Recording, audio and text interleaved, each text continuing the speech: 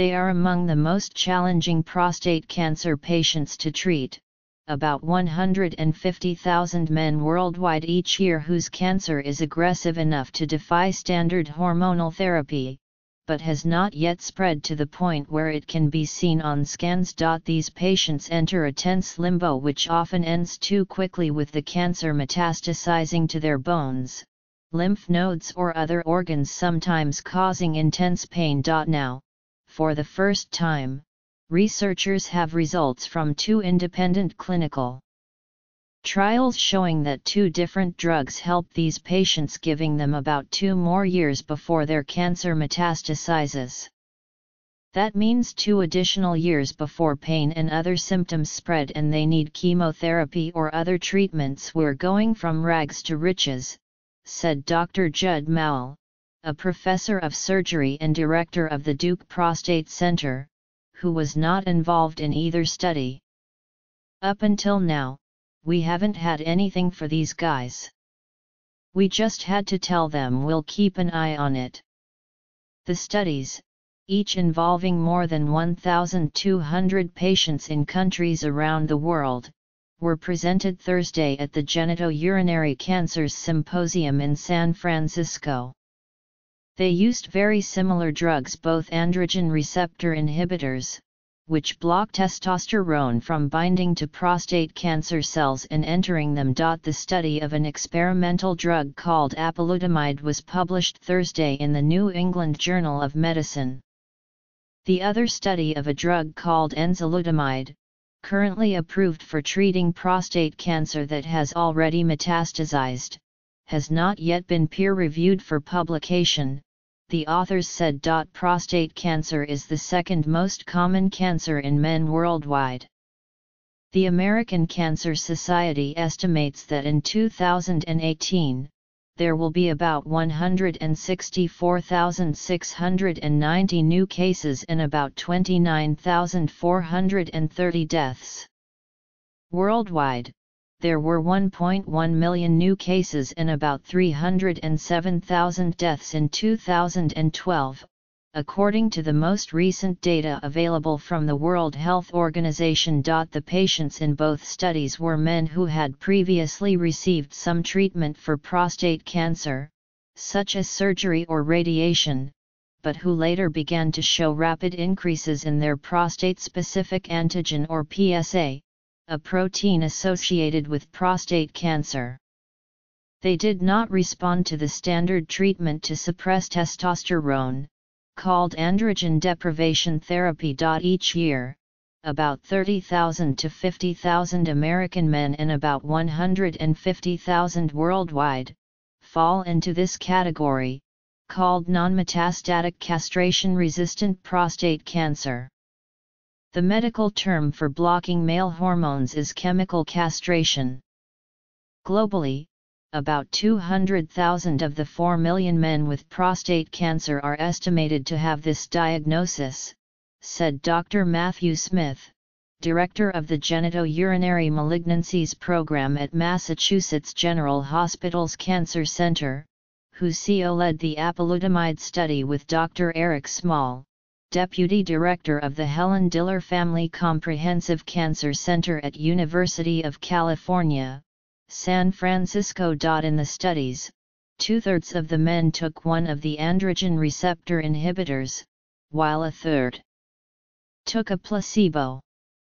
They all continued to receive androgen deprivation therapy. In the study of men receiving apalutamide, it took, on average, 40.5 months for cancer to spread to the point where it could be detected by conventional scans. For men receiving the placebo, the cancer spread in 16.2 months, on average. In the enzalutamide study, metastasis took 36.6 months on average in men receiving that drug compared to 14.7 months with placebo. Delaying median time to metastases by over 2 years is a big deal, said Dr. Scott Egener, a urologic oncologist and professor of surgery at University of Chicago, who was not involved in the studies.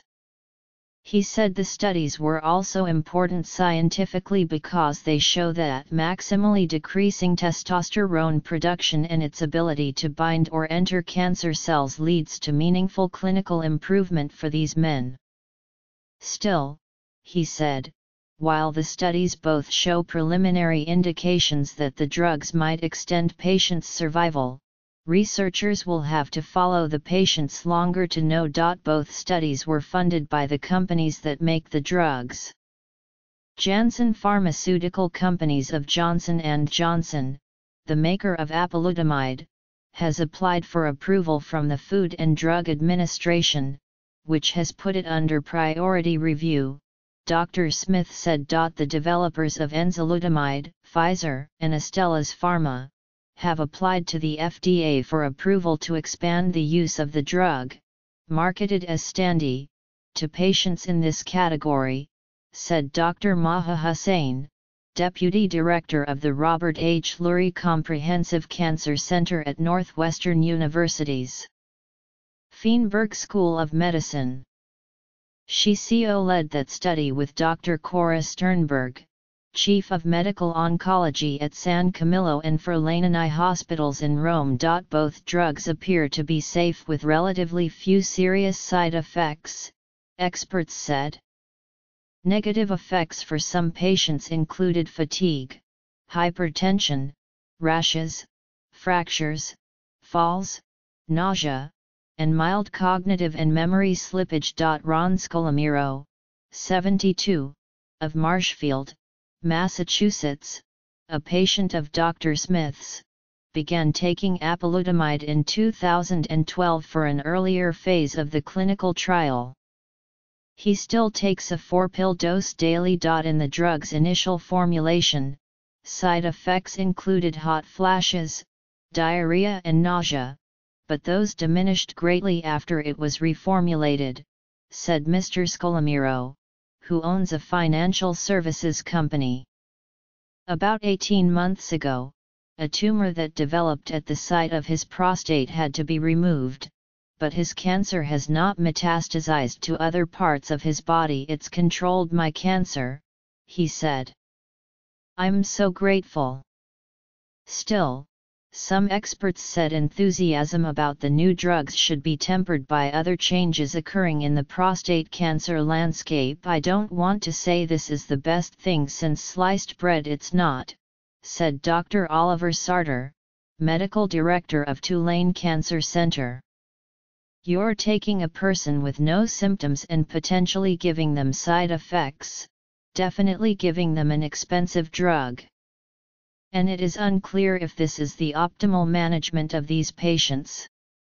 The current list price of enzalutamide is more than $10,000 a month. A price hasn't been set for apalutamide, which is not yet on the market. Dr. Sartor and others noted that another androgen receptor inhibitor, abiraterone, which is used to treat cancer once it metastasizes and is also produced by Janssen, is likely to go off patent soon and will become much cheaper because generic versions will be produced. Since abiraterone operates on the same biological pathway, experts expect that it will be tried for patients with cancer that hasn't metastasized and could end up working as well. Increasingly sophisticated imaging techniques are allowing doctors to spot previously undetectable signs of metastasis. While some patients in these trials might have had cancer spread that was not detected by conventional scans, Dr. Smith said what matters is that they were early in the cancer trajectory and the drug helped them stay in that early state longer. The two new studies did not compare the drugs against each other, only against a placebo. You can look at that as being a challenge for physicians, said Dr. Ian Thompson, Jr., President of Christus Santa Rosa Hospital Medical Center in San Antonio. You can also look at that as being an advantage for the patient. Besides giving patients options, Dr. Hussain said, having both apalutamide and enzalutamide opens up the door for more investigation to happen to even prevent this disease stage from happening in the first place.